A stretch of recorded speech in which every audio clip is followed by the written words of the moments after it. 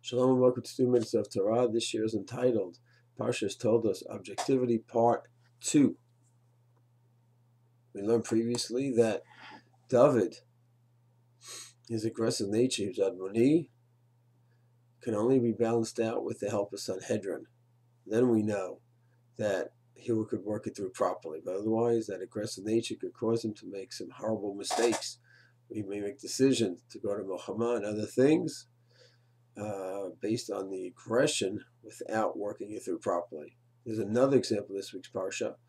The Pasuk says famously that Yitzchak liked Esav Kitzayid Befiv. Rashi says it means that he tricked him or he asked questions. He made it sound like he was a real lamdan, tremendous Talmid Chacham, and loved Torah mitzvos. But the simple pshat is he loved him Kitzayid Befiv because he fed him.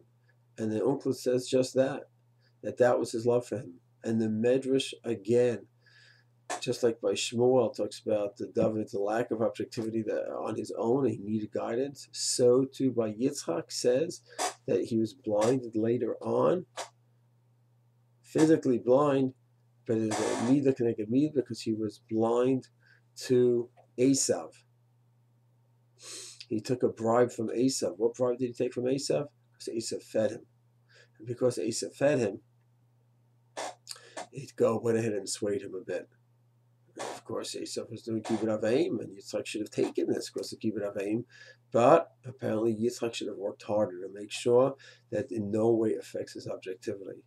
The message, once again, is clear, even by great people like Dovid and Yitzchak. There are things that just could go ahead and cause the objectivity to be swayed.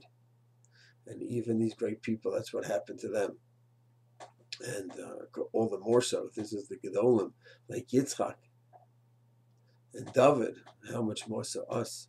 We have to go ahead and pursue objectivity with such energy and such passion. We have to understand that any situation that we're in, that we may not be objective, we need to search out a Havruta, a Rav, someone to talk over the sugya with, whatever it may be. And just give example after example, whether it's a person goes to a mechanic, let's say the guy's honest, he's not a crook, and he told him, just check out my car.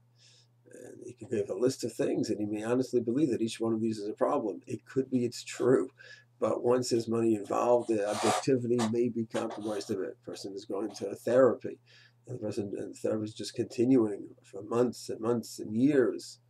Well, there's money every time the person goes to sit in with the session. Is there any outside source that's checking out, wait, do we still need this help?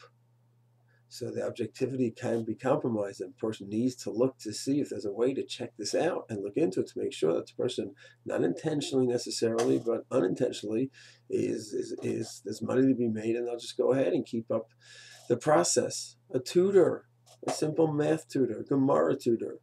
So just keep tutoring. Is there a specific goal?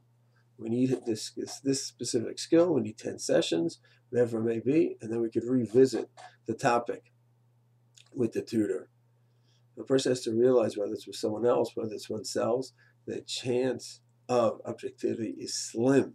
If there's money to be made, if there's cover involved, whatever it may be that can compromise objectivity, we cannot assume we're any better than Yitzchak and Dovid.